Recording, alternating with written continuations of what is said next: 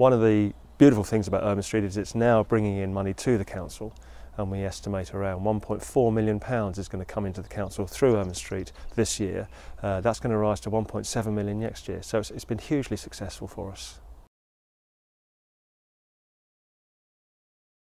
It is a very small amount of money. I think the average for a bandee is around £1,500–1,600, so some of that goes to the fire service, some to the police, some to the county council, and only £140 of that comes to the district council. And for the range of services that we provide, emptying the bins, sweeping the streets, licensing taxis, looking after restaurants, all those sort of things, planning, enforcement, you know, it's a huge raft of services for such a small amount of money. Well, this is a £5 increase, which is always regrettable, but it's around about inflation. It's about 3.6%, 3.7%. We believe that actually it's better for us to provide those services rather than cut those services that I've mentioned. And having to increase council tax is one of those things we have to do.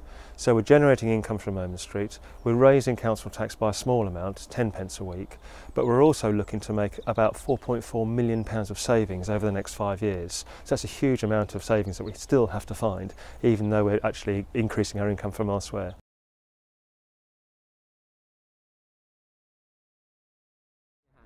Okay, so here we are in Northstowe, and this document is South Cambridgeshire District Council's plan going forward. We've been asking people across the district, what are the things that really matter to you?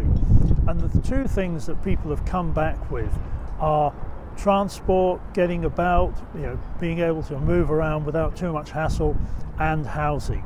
And so what we're doing is playing those sorts of interests, concerns, ambitions into the District Council plan going forward.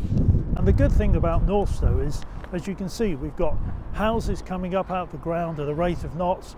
We've got a guided bus over there, which is incredibly popular and usable. We've got the school over there that's already open.